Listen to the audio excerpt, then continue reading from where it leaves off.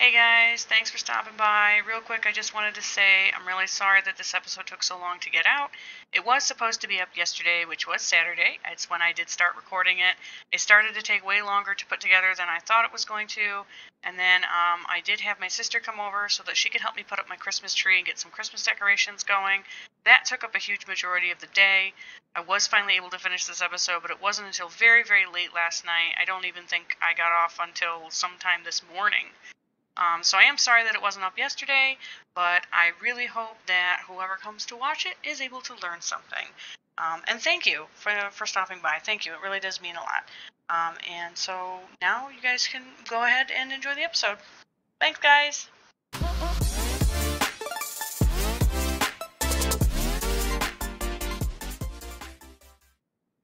Hey guys, welcome back to MOE. This is going to be episode 19, I think.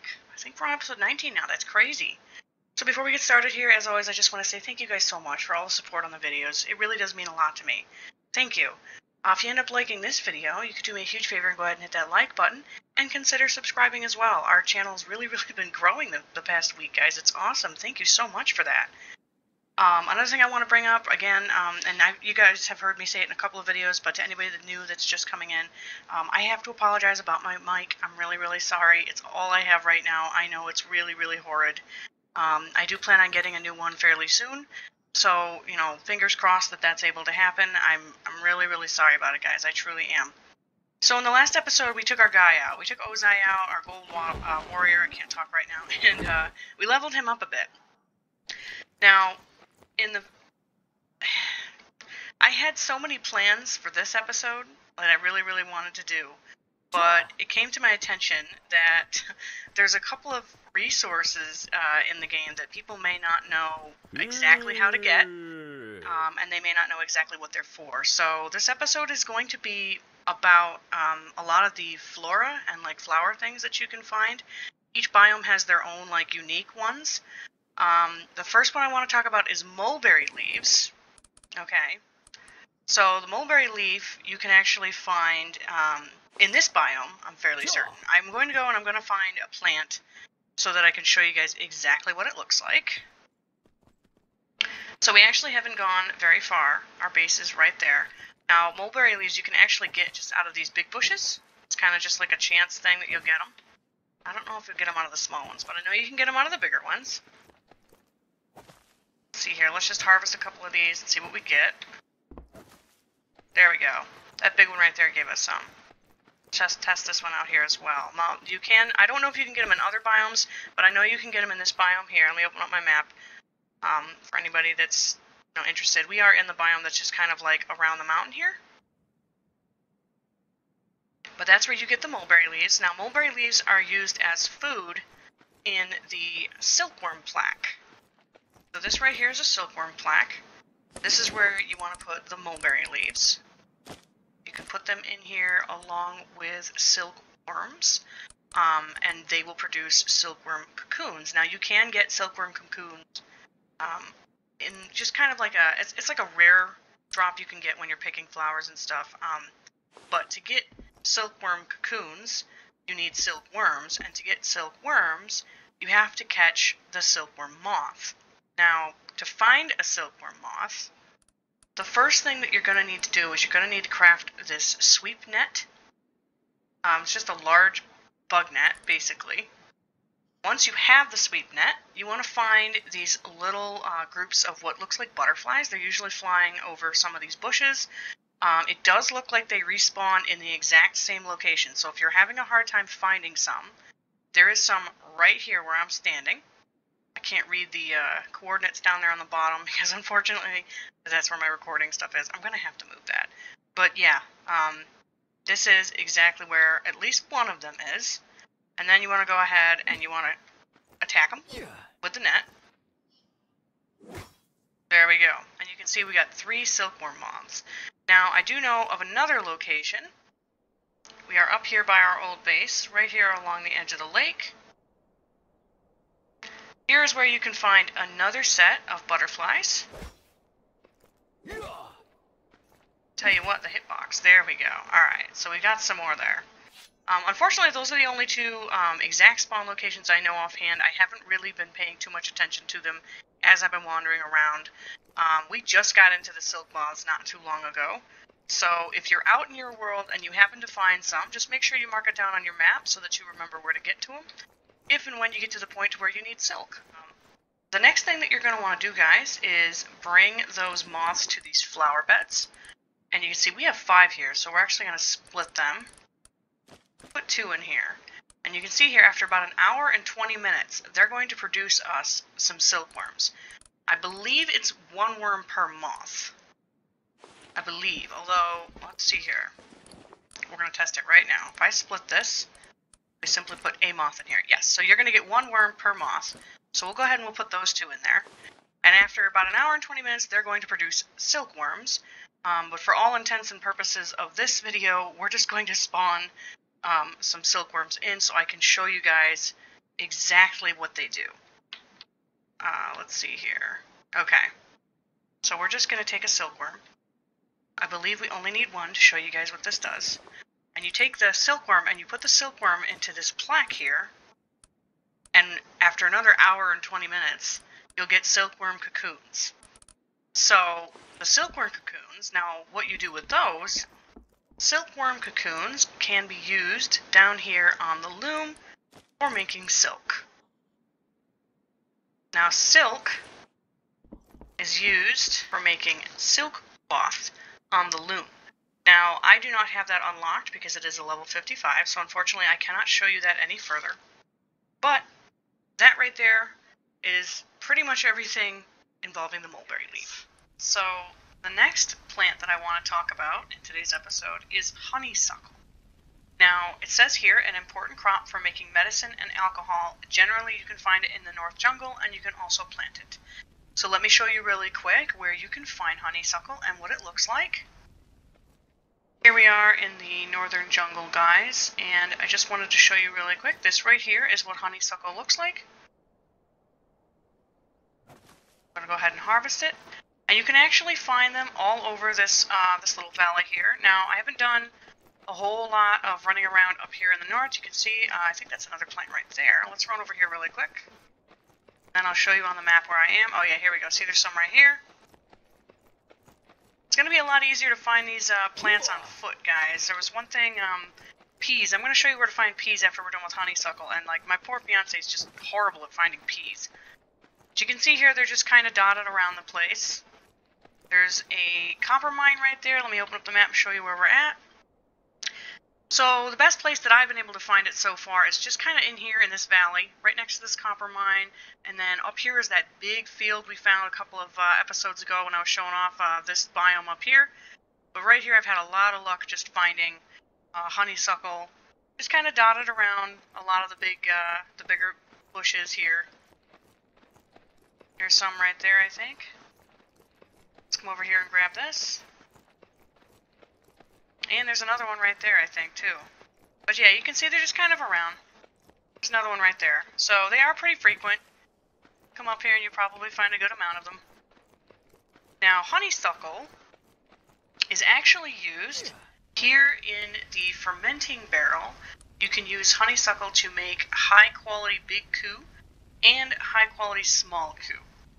Here in the medicine cauldron, you can actually use it to make the keen sight medicine. Here in the mortar and pestle, guys, it can be used to make incense. And here in the pill cauldron, you can use it to make the keen sight pill. And lastly, guys, when you're out and you're harvesting honeysuckle, you can actually get seeds for it, and you can bring them back and you can plant them.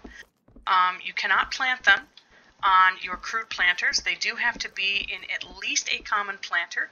Your soil porosity needs to be at least 70%. You can see here down on the seeds, it says yield high, soil nutrients required high, soil porosity required 70% or more. I'm going to go ahead and I'm going to plant these here. Okay. Oh. Evidently I missed one. There we go. Now, I know I mentioned it in my crop video, but just in case anybody missed that one, or anybody that's watching this did not see that one, in order to bring your soil porosity up, you need to have a hoe. Alright, now I happen to have an iron hoe. You just go ahead and you just whack at it, and you'll see that the hoe will actually bring the soil porosity up. You can see here, this one here is 0. Just keep hacking away at it, and it'll bring it up. And then the next thing that we want to make sure that we do, that one has no water, is we want to make sure that we water our honeysuckle here. So let's go ahead and let's water these.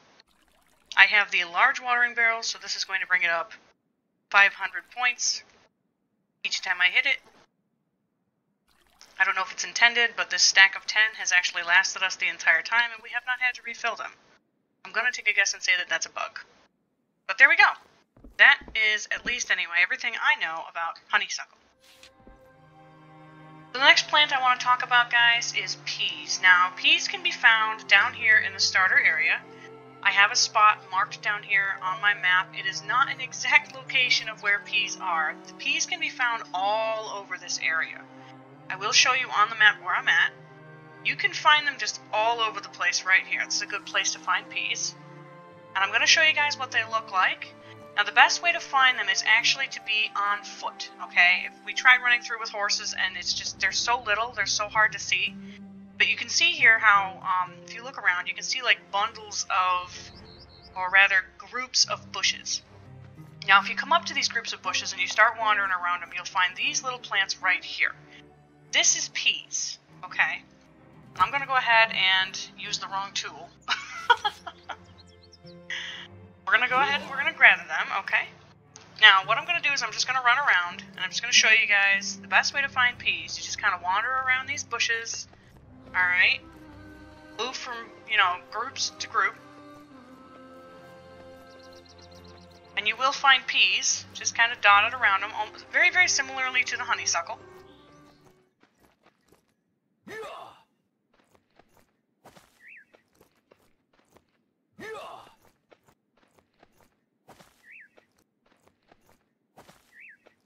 You can see here we are a little bit of a distance away from my original pea marker, and that's only because, like I said, you can find them just kind of all over this valley here, just dotted around these big groups of bushes.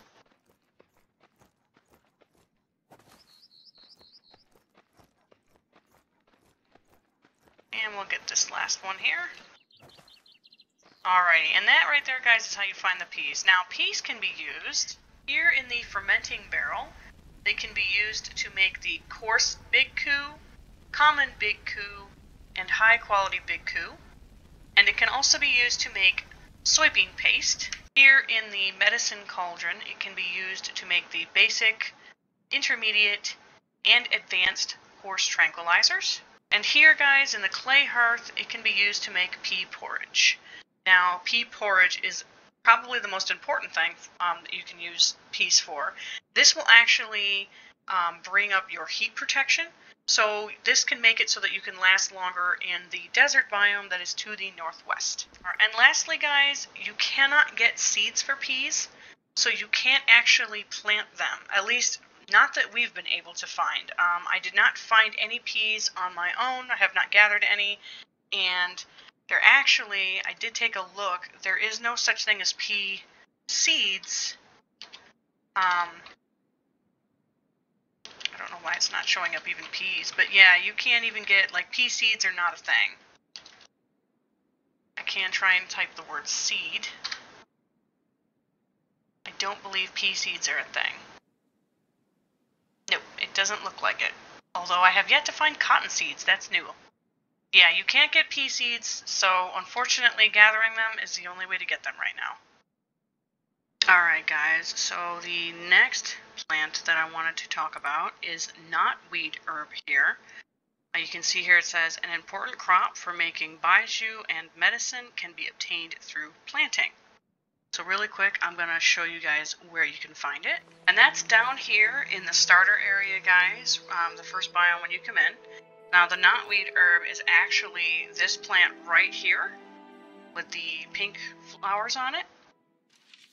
We're going to go ahead and we're going to harvest it here. There you go. You can see we got some knotweed herb. So that's what it looks like. You can also get knotweed herb seeds, and you can plant them. You can see here, if I hover over the seed, guys, it says they have a low yield soil nutrients required is low, and the soil porosity required is anything more than 30%. So really what that means is you can actually plant them here in the crude planters. Your soil porosity just needs to be, as it said, better than 30%. But the fact that they are low means that you can plant them in your crude planters. So you don't have to have the upgraded planters for those. Now, what can knotweed herb be used for? Well, in the fermenting barrel, it can be used to make the coarse big coup and the coarse small coup. Here in the medicine cauldron, it can be used to make the golden medicine and the keen sight medicine. Here in the mortar and pestle, it can be used to make the advanced mount experience pill 1. And here in the pill cauldron, it can be used to make the treasure pill and the keen sight pill. And so far as I'm aware, that's the most I've discovered you can do with knotweed herb. The next plant I wanted to mention today was the clove. Now you can see here in the description, it says an important crop for making bijou and medicine can be obtained through planting. So that does mean that you can get seeds for it, but let me show you really quick what it looks like and where you can find it. So the biome that you're actually going to find this stuff in is the mountain biome, right where we've actually decided to set up camp. So pretty much this biome that goes all the way up in here to the left side of the mountain. You can find clove in there. This right here is what the plant looks like. We're going to go ahead and harvest it. And as I mentioned, you can get seeds. You can see here the seeds say their yield is common, soil nutrients required is low, soil porosity required is anything greater than 50%. So that does mean they cannot be planted in the crude planters. They are going to have to be planted in either the common planter or the exclusive planter. Now, what cloves can be used for is this meat and vegetable porridge here in the clay hearth. Now, if you read the description for clove, it says that it's an important crop for making bijou and medicine. But I checked the pill cauldron, I checked the medicine cauldron, and I checked the fermenting barrel, guys, and clove is not listed as any of the ingredients for any of the bijous or the medicines. So I'm not sure if that means it's a bijou I do not have unlocked, or medicine that I do not have unlocked yet. Remember, I'm not max level. But for right now, the only thing I'm able to find on clove is this meat and veggie porridge. So the next plant that I wanted to mention is this Noto ginseng here. You can see here it says an important crop for making medicine. Generally, you can find it in the South Jungle, and you can also plant it. So that does mean that you can get seeds for it. The seed here says low quality, yield low, soil nutrients required low, soil porosity required 30% or more. Now that does mean you can plant them in the crude planter. Really quick here, let me show you guys where you can get Noto ginseng. So you can see here, guys, we're just down here in the southern jungle. Right there outside of the starter area, that's the salt mine that's right next to the not-so-neutral city. I'm just up the hill here. This flower right here is the flower that you're looking for. I'm going to go ahead and I'm going to collect it. And now I'm going to show you what we can use Noto ginseng for back at base. Here in the medicine cauldron, it can be used to make the gold wound medicine, the heavenly pill for the horse, and the keen sight medicine. Here in the mortar and pestle, guys, Noto ginseng can be used to make incense, but it does have to be of common quality. So you're going to have to take the low quality seeds, put them in your crude planter, and get a common seed to then plant in the common planter in order to get the common Noto ginseng so that you can make the incense. And here in the pill cauldron, guys, for the treasure pill, you're going to also need common Noto ginseng. And for the keen sight pill, you will need high quality Noto ginseng. So you'll have to take your common seeds and put them into your exclusive planter to get the higher quality seeds there. And so far as I've been able to tell, guys, that is everything that I've seen that you can do with the Noto ginseng. Alright guys, so the next crop that I want to talk about here is the sand onion. You can see here in the description it says, important crop to make food, can be obtained through planting. Sand onion can only be planted in sandy land. So that does mean that you can get seeds for it. Now the seeds over here say yield high, soil nutrients required many, soil porosity required 90% or more. You can only plant it in sandy land.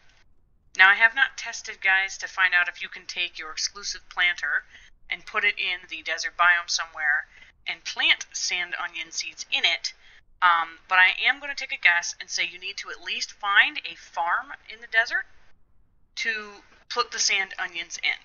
Now really quick, I will show you where now these obviously do spawn in the desert biome to the northwest, but I will show you on the map where you can actually get some without having to go into the desert and worry about your heat depleting. So right here, guys, I'm going to show you on the map where we're at, right here along this ridge, which is actually outside of the heat zone for the desert area. You can find these sand onions. These plants right here are the plants you're looking for. You can see there, we got a whole bunch of them. I don't know, you probably can't see it very well up there at the top of the hill near those deer. There was one just behind me that I actually harvested. And we've got this one here, and if you just run along here, you'll actually find a couple more. But really quick, guys, let's go back to base so I can show you what it's used for. That I don't actually have it unlocked yet, but the sand onion can be used to make sand onion and fish porridge, which is unlocked at level 60. So the next plant that I wanted to tell you guys about today is the dragon's blood resin. You can see here it says, an important crop for making baijiu and medicine can be obtained through planting, so that does mean that we can get seeds for it. Dragon's blood resin seeds yield high, soil nutrients required high, soil porosity required 90% or higher. Now I do believe this means you're going to need to plant it in the exclusive planter. I don't think it can be planted in the common planter, but really quick, guys, let me show you what the plant looks like and where you can find it. So dragon's blood resin can be found in the swamp biome, guys, down here, where the poisonous area is. You can find a couple of them just outside of it, though. Now, if we go into this water here, we are going to start taking some poison damage. As you can see over here, there's a couple of these plants. Now, these plants right here are the plants that you're looking for. We're going to go ahead and we're just going to harvest them really quick. You can, like I said, you can get a couple of them right here along the shoreline. You can see, though, that my poison resistance is dropping. And there we go, my screen is going to start to fill up with green here. But we're just going to grab a couple of those, and we're going to get out of here. And now, we're going to go back to base so I can show you what dragon's blood resin is used for. And here, guys, just like the sand onion and fish porridge, I don't actually have it unlocked yet, but it will be used to craft the heavenly pill, which is going to be crafted in, it says medicine. I'm going to assume that's going to be in the pill cauldron, though. Oh, yep, it does say it right there, building required pill cauldron. And that one is also unlocked at level 60. So the very last thing that I wanted to mention here was I wanted to talk about the false daisies and the cotton. I don't actually know exactly where those can be found, guys. I feel like I have come across false daisies before, but I ran kind of all over the map trying to figure out where it was that I found them, and I can't figure it out. It does say here can be obtained through planting, so you can obtain the seeds.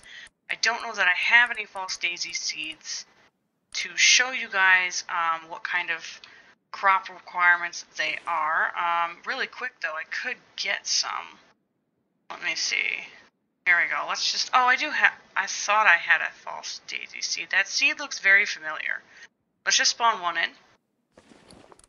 Okay, I did. I had some down here, guys. Okay, so false daisy seeds yield common. Soil nutrients required is low. Soil porosity required is 50% or higher. So that right there, I do believe, means it's going to have to be planted in at least the common planter, guys.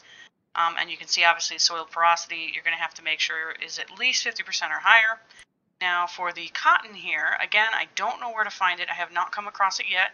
If anybody that watches this video knows where to find the false daisy or the cotton, please go ahead and put that down in the comments so that other people will know. So cotton seeds here, it says yield high, soil nutrients required is high, soil porosity required is 70% or higher. I do believe, guys, that means it's going to have to be planted in the exclusive planter. Okay, now the very, very last plant, and this might not be all the plants in the game, guys. This is everything that I've come across so far. But the very last plant that I wanted to talk about today is the wildflowers. Now, wildflowers, you can find them everywhere. I'm pretty sure that wildflowers are just kind of like a chance drop off of like any plant, really. You get them everywhere. They can be used for a multitude of things. You need them to make like the basic horse fodder. I think you could use them in some of the fertilizers. But wildflowers, guys, are not really biome specific. You can pretty much get them everywhere. And guys, I know that that's probably going to cut the episode incredibly short, and I'm really sorry about that, but I am going to call the episode here for this one. I hope that this helped some people in finding a lot of these resources. I know that my poor fiance was having a hard time finding some of them, but thank you guys so much for coming and hanging out. I really hope everybody has a fantastic rest of the day. I hope that you all come back for the next episode. And until then, bye guys!